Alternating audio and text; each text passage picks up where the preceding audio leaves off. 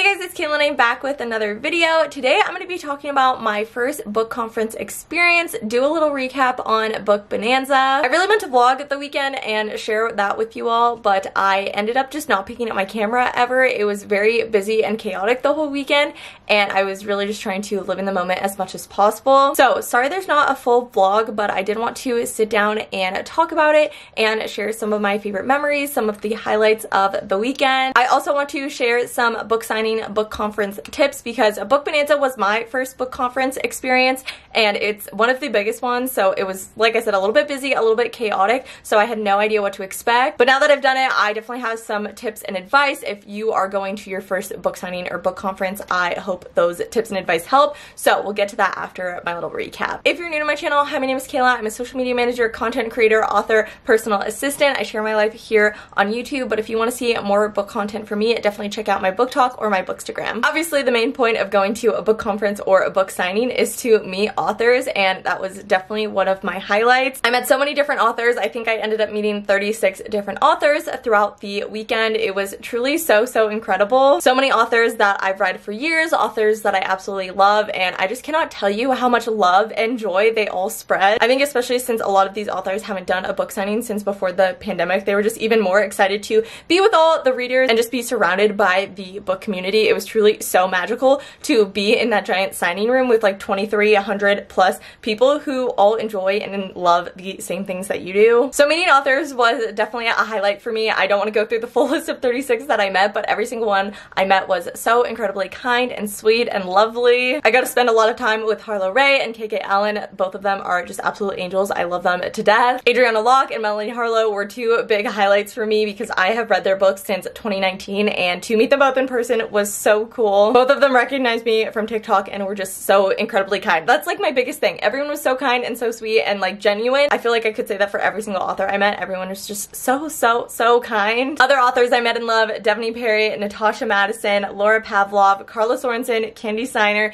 Amy Dawes. I walked up to her and she immediately goes, "Hey, this girl got One Moment Please," which is one of her older books, on her backlist up on the Amazon chart. So that just kind of like killed me. I love my book talk and it's so much fun to create videos on there, and as cool as like likes and followers are on that account, it means so much more to me when it makes a difference for authors and when those authors like see and recognize that. Amy Dawes is so good about that. She just kills it on TikTok, and she's so good about recognizing the power of book talkers and how much they do for her books, and she was just so incredibly kind. And even though she was having a rough day personally on day 2, she was still there and meeting people and signing books, and I love her so much. There were plenty of other amazing author moments. Those are just some of my highlights, some of my top authors that I was so excited to meet and who were just amazing in person. Another big highlight of Book Bonanza was meeting bookish friends that I already follow on Book Talk or Bookstagram and making new friends too. The weekend just started off with having 2 book people on my plane. We all sat together, we were all reading on the plane. It was so much fun. Shout out to Mel and Jessica. They are both so sweet, and it was so fun to sit on the plane with them and then see them throughout Book Bonanza in the signing room and everything. Also got to finally meet my friend Ariana. We have been friends on YouTube for like 6 years, maybe, so long, and she's into books, especially spicy romance now too. And a few months ago when I bought a ticket to Book Bonanza, I was like, "Hey, you live in Dallas, right? Please buy a ticket to this."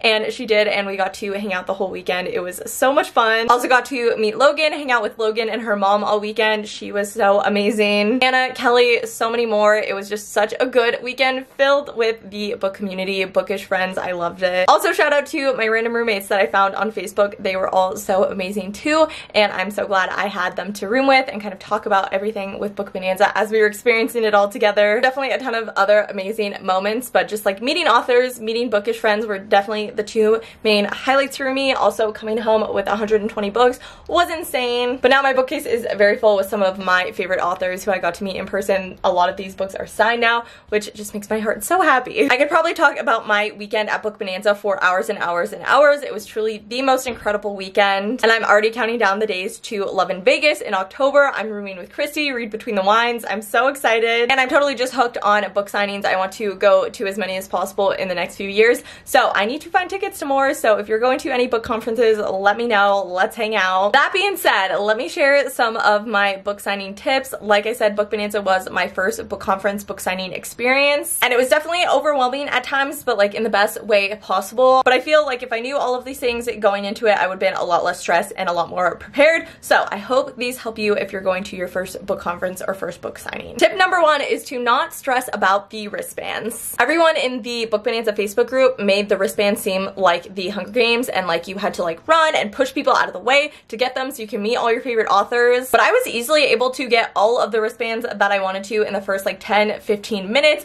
I definitely kind of like sped walk through it, but I was easily able to get all the authors that I wanted on my list. And throughout the weekend, you really didn't need wristbands for a lot of authors. If their lines weren't too insane, they would let anybody in their line. And a lot of authors handed out more wristbands at the start of day 2 if they got through a lot of their people on day 1. So if you're going to a book conference or a book signing, don't stress about the wristbands. You'll be able to meet all the authors or most of the authors you want to meet. Like I said, I met 36 different authors. There were only 2 that I didn't actually get to meet that I wanted to, but I was still able to go and pick up the books that I pre-ordered from them. So honestly, don't stress about them. Wristbands just make it so that you don't have to wait hours and hours in line for a single person. You can get a wristband, come back later when it's your turn. So don't stress about the wristbands. You will be able to meet most or all of the authors you want to meet on your list. And honestly, Book Bonanza is like the biggest, craziest conference, so it should be totally fine if you're going to a smaller book conference, especially if they do wristbands. Next tip is to get a book cart. I'll put a little picture of mine that I had for the weekend. This thing absolutely saved me. I highly recommend buying one of these. It was totally worth the money. Throughout the weekend, all of the books that I brought with me or got at the signing, I put in my book cart. Honestly, there was stuff stacked on top of my book cart also throughout the weekend. I seriously would not have survived with this thing. It made it so easy to cart all my books around the book signing and keep everything organized in there. If you're planning to get a lot of books, I'd also recommend bringing a solid tote bag to put on top. I pretty much threw everything in a tote on top that wasn't books. So the poster I had, Sharpies, snacks, my water bottle, the signing room map, I don't know, just ton of random things that would have gone in my book cart. I just threw them all in this tote bag and kind of stored it on top. It made it a little bit difficult because I had to take it on and off every time I wanted to get books out of it, but it definitely kept me a lot more organized than throwing everything inside my book cart. And I was able to sort through my books easier because there were just books in my book cart. Highly recommend a book cart. I also recommend putting stickers or some kind of decal on it that has your name on it so you know it's yours. My friend Ariana very kindly made me a Cricut on her decal that had my Instagram username on it, so I just put it on the front. That way I could easily know which one was mine between everyone else's because so many people had the same or a very similar one. Also, if you put your username or stickers of books that you love on it, you have easy conversation starters with people in line when you're waiting around. They might see a book or a series or a sticker on there that they recognize and you have something to talk about for the people you hang out with in line. Tip number 3 is water, water, water, and snacks also. I was so incredibly dehydrated the entire weekend. I never ever drank enough water, so highly recommend bringing a big refillable water bottle and taking that with you everywhere and making sure you actually refill and drink it throughout the day, especially during the signing. For Book Bonanza, both days of signing were a 5-hour long session, which was very long, and I really didn't take a break either day, which I definitely regret because by the end of both days, I was just absolutely exhausted, super dehydrated, so highly recommend drinking water. Also, if you're someone who gets hungry, throw some snacks in your book cart or your bag so you have something to eat throughout the book signing. I'll say my one kind of Book Bonanza complaint was I really didn't like the lunches that they provided, so I was definitely really hungry by the time we got to the book signing. So if you're a picky person like me or just someone who gets hungry all the time, also I really recommend snacks. My next tip might just be a me thing, but I highly recommend having something to bring up with each author that you plan to meet at your book signing. There were a ton of authors that this wasn't even remotely a problem with, authors that I read all the time, I've read for a long time, or chat with on Instagram. All of them I like had something to talk about really easily off the top of my head. But for authors that are kind of newer to me or I've only read 1 or 2 of their books, it was definitely harder for me to come up with something to talk about. Usually most readers are introverts and most authors are introverts too, so it makes for some awkward conversations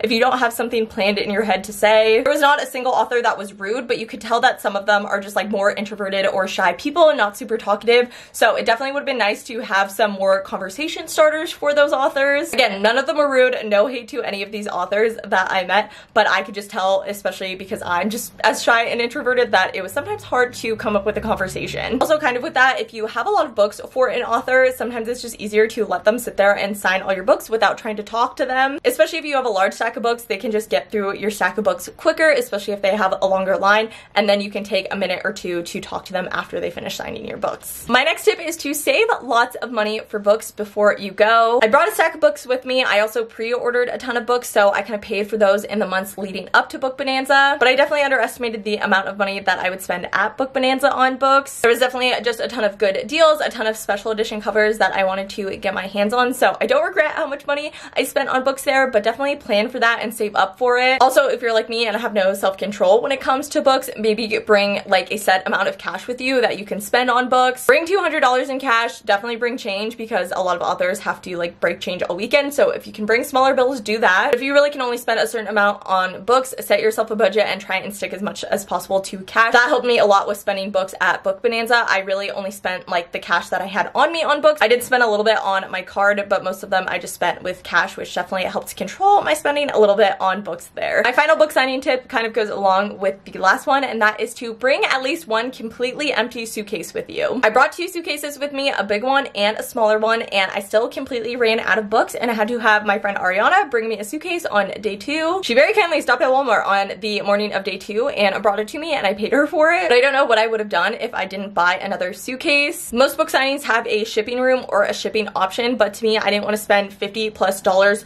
on shipping books home when I was flying Southwest and I had 2 free checked bags. So I spent $100 on a suitcase that I can use again and again and again, that I was able to fly for free with. It just made more logical sense to me. Also, highly recommend flying Southwest if you are flying to a book signing and it's an option for you because, like I said, 2 free checked bags. So on my way home, I checked the 2 larger suitcases. One of them was 50 pounds on the dot, the other was 48.5. Those both got checked, and then my carry-on was easily over 50 pounds. It had 50+ books in just that, and thankfully I was able to gate check it. If your Southwest flight is also very full, they try and gate check bags, so you can always ask if that's an option. Normally ask the person that's like standing at the door because the other people at the counter will try and charge you money. But yeah, thankfully I was able to check both of those bags, and then I gate checked my carry-on because there was no way I was able to get the suitcase above in the overhead bin once I got on the airplane. So the very kind gate agent was my homie, and she checked my bag for me, so that was very, very nice. So I highly recommend bringing at least one entirely empty suitcase, especially if you pre-order a lot of books going to the book conference, or if you're planning on buying a lot there. Just save yourself the hassle later on